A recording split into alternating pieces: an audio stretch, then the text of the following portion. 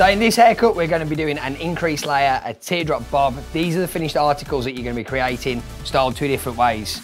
Straight, wavy, very on trend right now, very good for any kind of colour with balayage or foils. We're trying to make a conscious effort to make sure that this is very salon friendly education stuff that you can replicate back in the salon and done in a time frame that fits within normal working hours of whether it be a half an hour, 45 or an hour appointments, however that suits. The scissors we're going to be using today for this haircut is the Stingray. We're going to be using a MANTA ray, and then we're going to introduce the ANACONDA. Sectioning pattern, we have our fringe sectioned out. Triangle section we've taken to the outside of the eye, it's as wide as you can take it with the fringe.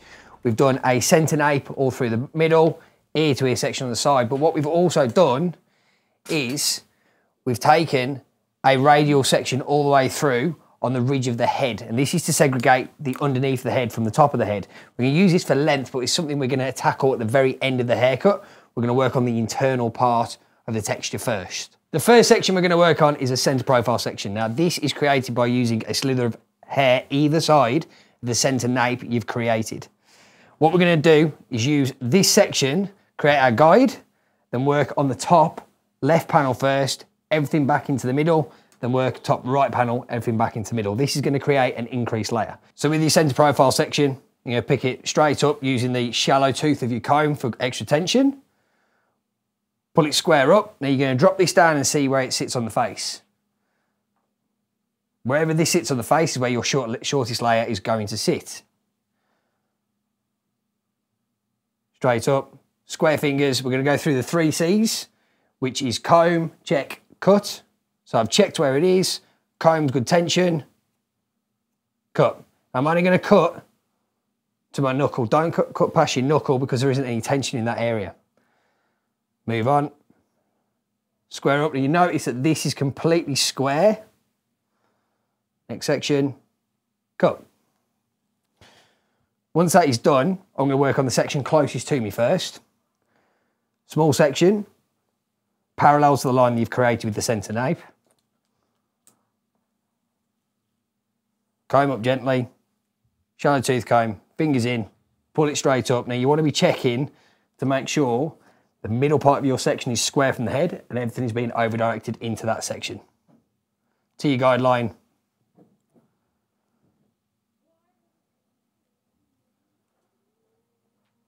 Cut. Next section, small slither again. So all these sections are, I use comb widths, are less than half a comb width. So they're coming about that deep. And every time it's being pushed back into the section, it's really vital that you're pushing the hair back into the section rather than combing back on yourself. If you comb back on yourself, see the slack in there, it means your guideline is never going to be true. So pushing the hair back into itself, straight up, comb, check, cut. Same again, pushing it back up, making sure that that middle section is always square, cut. What you're going to do is keep working on all the way through this section until you run out of hair and you hit your radial section above here. So while Tom's cutting that, we're going to explain a little bit about the scissor we're using. This is the MANTA ray, which is a 5.5 inch precision cutter. It has 2 bevel edges on it, really, really strong. So what happens with it is it cuts with 0 push and movement. You notice when Tom's using that, he literally, to cut a straight line, can open and close it 2 or 3 times. It has like a long handle with short blades, so it gets lots of leverage and power through there. It's a scissor that can only be used for precision cutting when we're doing this. Tom, if you were going to make this a little bit looser, I notice you're using like a blunt cut now. Yep. If you were to do something a little bit different, like in terms of the point cutting with it, would that create more expansion? Absolutely. Through the hair? Yeah, absolutely. The more you point cut, the more texture and weight you alleviate from the hair, the more expansion you'll get in the haircut. Yeah. So what would happen there is if you'd use a different scissor, like a point cutting scissor for that, it creates more expansion with it. So that's sort of why we use this scissor for it, because it's going to be very, very precise. As you say with Tom as well, you'll notice he doesn't cut past that second knuckle because of the tension. So now this section is done. I've resectioned my centre profile section, and now I'm going to move on to top right. What a lot of people try and do now is I'll go this side, cut out to in, which expands the shape, while this side I've collapsed. So I'm going to still be standing on the same side as which I've cut the first section, and I'm going to feed the hair back into this section while pulling back into the section this side. So what we're now doing now, we're getting our videographer to actually just reverse the image, because Tom is actually coming around to this side. Yeah. So when you're trying to get around that side, you want to try and keep 1 foot planted if you can, to make sure everything you bring back, you're always centered in the middle of that section all the time. You can move around if you know exactly where you've planted your left foot. So what I try and do is keep my left foot planted, spin my right, go behind the head, take section, come back to my left. My body's always centered back in the same position as where I first started. Is this from your basketball days where you don't want to get called for travel? Yeah. Pivoting? Netball days, sorry. As if you're cool enough to play basketball. No. So now I've got my section. Well, previously on this side, I was pushing the hair into the middle. I want to create the same tension. So this time we're pulling from the outside into the middle. So come the outside, still using my shallow tooth, all the way up, maintaining a square line here, check, and then cut. Same again, moving across.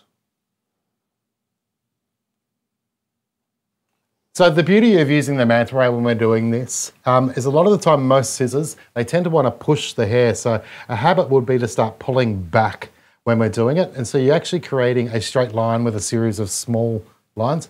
With this, you'll notice that Tom can actually open the blade, close it, and he knows that it's going to be level, clean, and straight the whole way through. It's going to give it a whole lot cleaner result.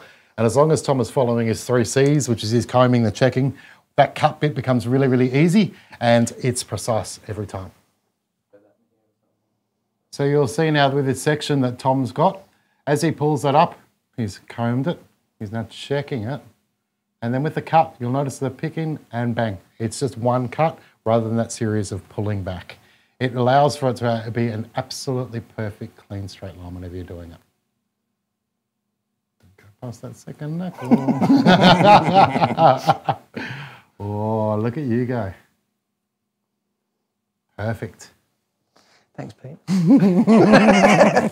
So moving through to this section. Clean line. It's very good, Tom. Thank you. Straight up, so I've combed, checking, you can clearly see my guideline there. Cut. Moving on. And notice I don't really mind what drops out here. I don't need it, it's already cut. Last section on this side. So when I get through to this last section, what I tend to do, because I've gone below the roundest part of the head, I'll switch to a wide tooth on my comb. The only reason why, when you get through to medium and thick densities of hair, you'll struggle to get a shallow tooth through. So to wide tooth, comb, check. You can see I've not got much hair to come off here. Cut. Notice everything I'm doing is square to the floor. My fingers, comb, scissor. That's your top 2 sections done. I want to talk a little bit about scissor grips now when we're holding the scissor. You'll notice Tom's positioning with his fingers. If he spins around and shows you how his thumb's placed, it's really important. See the thumb, how it's not pushed directly into the scissor. If Tom had to push his thumb directly into that scissor, his wrist position would be like this, which is terrible, terrible posture. Also going to give you kangaroo paws when you get older. So it's a matter of pulling the thumb out. You know that notice they have like an ergonomic little shape in here, so your thumb can gently rest, almost pushing against, keeping the wrist straight for when you work. So when transitioning through to the back, what I need to do is find myself a guideline. So I've taken a piece from the top that I've already cut, which is through there, and we're going to use that piece to transition through to the back to create our shape. So same again, I'm going to work on back left this time. Now, depending on what you're wanting to do, because I've collapsed the front of the shape, so everything's going to be hugging the face, this through the back, I prefer on long hair to expand the shape, just because from profile, personally, I think it looks better. So this side, I'm going to cut everything from out to in to push the cuticle away from the head. Now I've created my center profile section extending through to the back of the head. What I'm doing is splitting that into 2. So I've got one section here, one section here. The reason why, the curvature of the head changes again here. So the way I cut this, I have to understand why I'm cutting this the way I'm cutting it to understand why I'm cutting this the way I'm going to cut it. So depending on your projection will depend on how this layer sits. So you can over direct and then over direct the sides back in. That's going to give you increased layer at every point. Or you can cut it square but over direct the sides back in. Both will give you increased layers. One will create more of a hug shape, one will create more of a rounder shape. So squarer will go round, increased like that will create a longer effect. So I'm going to project this out square from the head. The reason why, like I said, I want that rounder shape. Profile-wise, and this is what a lot of hairdressers forget, it's not just what you see in the mirror is what people are looking at, it's a 360 view of your haircut. So you need to think about the way it looks from profile section. I prefer the hair coming back out and then hugging as it gets closer to the shoulders. So we can go square out here. Projection, guidelines there. Cutting out to in.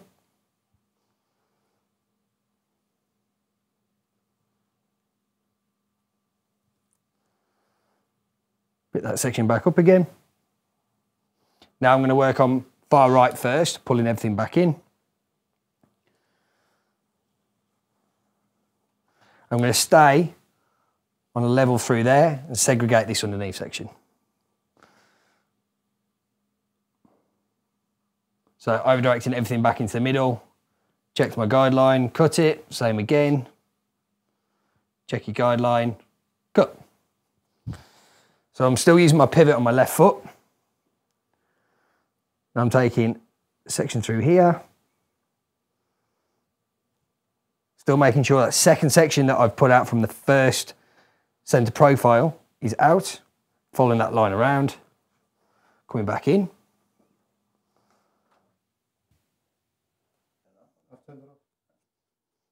Final section. So once this is done, there's two ways of doing this. You can either try and connect this into there. I like fail safes. So I'm taking half of that section away, putting it out of the way, just so I know that I can get that whole section in and make one cut. I don't have to keep resection every single time. So first section of my second subsection, section. So moving on to the underneath piece here, I'm going to make sure that it's still square from the head. I still want to create the square shape. So pulling it straight out. Guideline checked, cut. And then all you're going to do is move around this section and over direct everything back into the middle like you did with the sections above.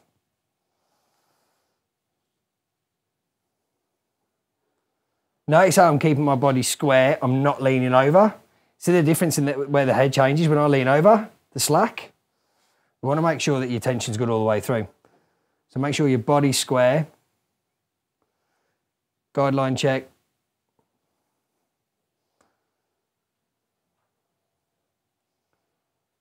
Cut. Still keeping my left foot planted. Now, if you can't keep your left foot planted, don't stress. It's not like it's a rule. It's just you need to be very aware of where you were at the very beginning so you can come back to that position.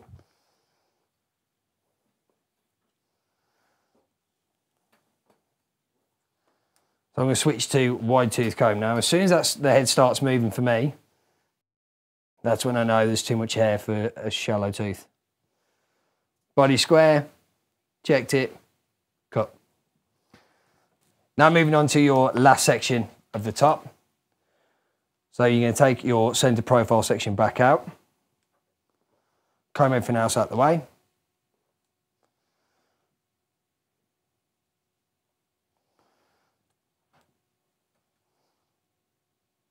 So where the head gets round, we're going to take that out as well. Now remember, I pulled this side. Same rule applies to the back as what it does the front. Pull this side, push this side. So everything's going back into your section. Square. Guidelines clear. And cut.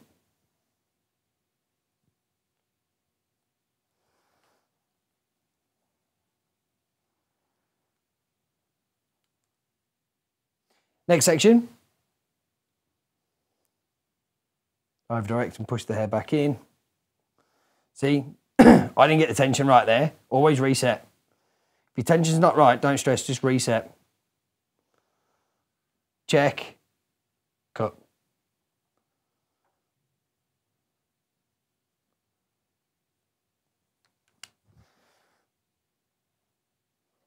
And last section of this. So switch to wide tooth. Over direct and push everything back into the middle. So I'm going to do exactly what I did to this section is what I did to this. So I'm going to split this section in half to create my guideline, tuck that out of the way. Middle section. Make sure my body is square, the hair is square from the head. There's my guideline. Cut. And all you're going to do is keep feeding all the hair back into the centre.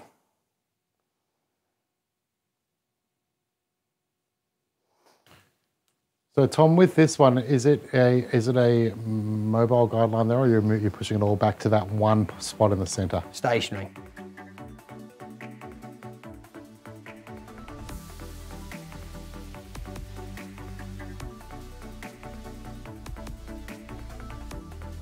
So carry on, keep moving it all the way through to the middle.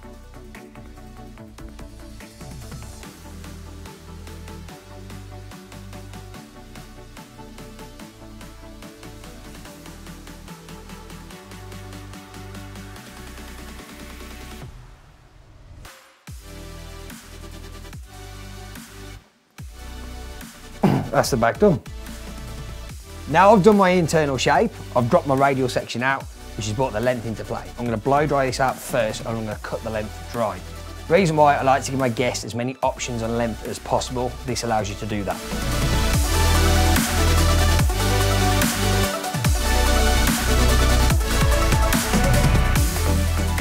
So now we've done the main body of the haircut, we're going to move to the baseline. So we're going to use the principle of directional cutting when we're cutting the baseline. So we're going to be cutting in to out through the back part of the head to the corner, then in to out to this corner at the back. Then we're going to be going from out to in to push the hair back on itself this way. Now it makes more of a difference when your scissors aren't the right scissor. Because I'm using the Stingray, your cue. Okay, the Stingray with its very unique blade shape with a small blade and a large blade, meaning that as the blade closes, the angle stays the same the whole way. With a normal pair of scissors, as that angle goes finer, it pushes the hair along the blade. So what this will do is stop any movement. Now, we all have this talk about directional cutting and which way to go in to out. The one positive with the Stingray is if you use this correctly and you start at the base, you don't get that movement of the hair. So the directional movement of the hair is a lot less emphasized. So you can, in fact, cut something knowing that it's not going to move as much as what it would with a normal scissor. So this whole principle is really, really important to know, but know that when you're using a baseline with a Stingray, it is alleviated somewhat. So we're going to go straight to the back. I found my center point. Now, when you're cutting baselines, you need to be line of sight as much as you can. When you're using a in the salon with a guest, you can have a pump up with the chair, you can have them standing up. With a mannequin head, you need to drop your knees. So I've bent my knees, we're going to go in, we found the middle of our hair. So I'm cutting in the comb. The reason why I'm cutting in the comb compared to fingers is when I'm cutting in the comb, everything can stay square, and on a client, that hair is pushed up against the shoulders.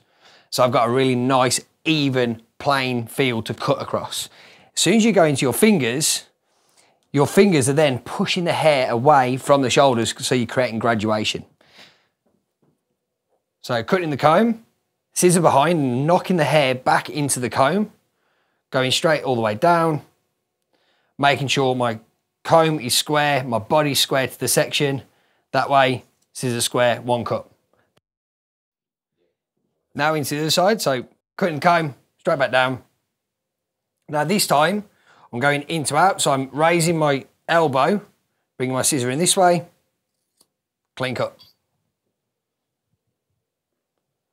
Same again, going all the way to the corner of the head.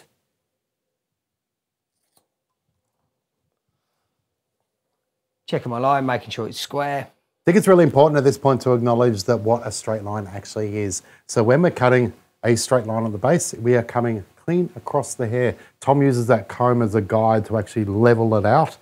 So many people, when they're cutting a straight line, come around that corner, which creates a round shape.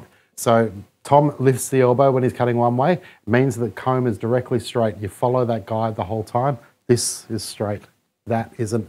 It also stops with graduation, because when people start to come around a corner, what they tend to do is they tend to not have the correct body posture as well. So as they come around the corner, they lean in, they change the angle of the scissor, which has a massive effect on what you're doing there. It almost like that whole story of, you know, a client comes in and one side kicks in and one side kicks out, and people are like, oh, this is the way your hair grows. It's actually the way you cut. So make sure you're very, very straight. You're not cutting corners and not changing the angle whenever you do it. Right. So you can see here where I've cut to. So I've gone to the corner of the head on each side. When you come through to these bits, what a lot of people tend to do is go through to here and then cut straight across. But you actually want to create extra length through here. So there's your corner. Put my comb in, and now you see how I'm twisting back on myself. So I'm extending that line all the way through.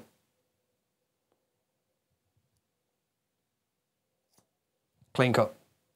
Then once you've got to that point, you can move over to the side. So you can see my line is square all the way through. It's not going to lift up at all. Use that as your guide to finish your front off. Comb in, straight down. Now, actually a good point with this is, a lot of people, when they do this, they still always leave that part of their comb higher. So my advice would always be, once you think you're straight, drop this end of your comb just by a couple of mil. The hair naturally will not sit forward. Everyone wants their hair off their face when it comes to the baseline. Nothing ever sits just here. So always make sure you've got extra length through this front bit as a fail-safe. So straight in, and I'm dropping my comb just a couple of mil there, and I'm going out to in on this side, clean off. So I need to get that corner piece in again. So I'm still stood behind the head, comb in, scissor behind, continue my line on. Move through to the sides.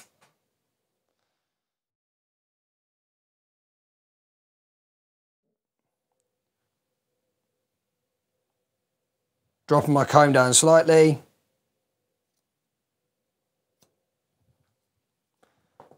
There you have it, there's your baseline. So now I've finished my baseline, I've reassessed it, I've checked the lengths at the front, and you can see here where I've dropped my comb, it's given me a little bit of extra length through there. It's slightly longer than this side, so what I'm gonna do is go back and just fix that up just to make sure it's completely square. Having that, because that's my weaker side of cutting, always means that if I have to fix anything up at all, it's always going back to my stronger side. It's never me trying to fix my strong side to my weak side. So I'm just going back in again, finding that extra little bit of length, taking it clean off, out to in. Done. Beautiful. Now we're going to move on to the fringe. So this is a teardrop technique. It's really simple, but there's very, very key indicators in this. You have to be square, right through the middle of the head. If you deviate either side, what you'll do is you'll cut your teardrop wherever you've deviated to. I'm going to use my Anaconda, but I believe Pete has something to say about this. Okay, it's interesting because we developed the Anaconda originally. I'll take that off you. Thanks, man. We developed this as a curly head scissor originally, and it's pretty unique in terms of it's got two 45-degree edge blades at the base. On one side, which is your thumb blade, it's actually completely blunt. The other, it's 30 degrees, like a slicing scissor. Probably one of the beauty of having ambassadors and stuff like that, as well as what we can do is we'll make something for a particular purpose. Someone will come out, try it and go, you know what? I like it for this, which is great. And so look, and each to their own with all this sort of stuff. But when Tom explained why, which he'll go into now, it actually makes so much sense as to why you'd use the Anaconda for this, because of the grip at the base and then the push at the end. So I learn something new every day. Oh, there we go. I'm only joking. I didn't. So, with the teardrop, now, what Pete was talking about with the blades, what I'm going to be doing is taking this entire section, projecting it out square to the head or 45 degrees away from the floor, depending on how you think. And I'm going to be holding it in one point and I'm scooping out all the hair. But what I do is I edge the hair first and then with the blade at the end, because it's a slicing scissor, it just kind of finishes the ends off really well through here. Everything you're doing, because if you think about directional cutting, we're cutting from out to in. What does that do? Explode a shape. So I'm actually doing this to push this shape out. You don't want to flatten this shape when you're trying to create something that moves away from the face. This is really good for anyone with long hair, with layers or blunt. It adds a lot of shape to the hair without being too much of a difference. Everything has to be square. So when you put your comb in, it has to be square and down the middle of the head. You put your fingers in, it has to be square and down the middle of the head. When you project out, it has to be square. See how everything's congregating in the middle? Watch when I get one of them wrong. If I get my comb wrong, then I try and square off. You can see how everything from this side gets dragged into the middle, then from this side gets sprayed out to the outer. So this is why it's so important to be square when you're picking this up.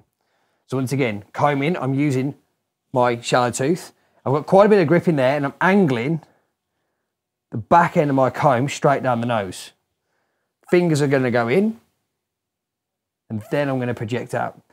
Now, to check your length, you can go as short as you want with this really, or you can leave it as long as you want. I'm going to go on.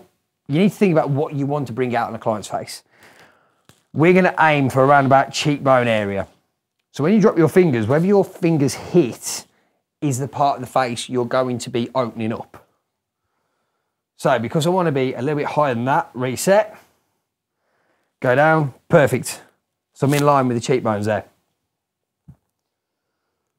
Comb in, fingers in, make sure I'm square. Now, this is the trick. So you want the hair to be bent over like that. You're going to put the base of your scissor there. So you don't want to be halfway up the scissor. You need to be at the very, very base of your scissor.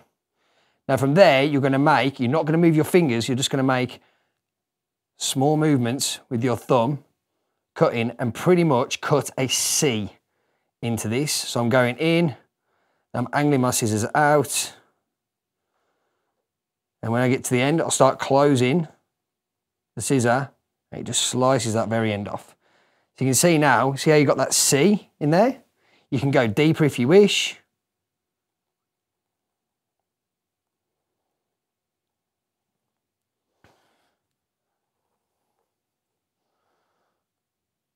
Now, when you drop this back, pull my clips out the side. Comb it back. It pushes forward, it goes into normal shape.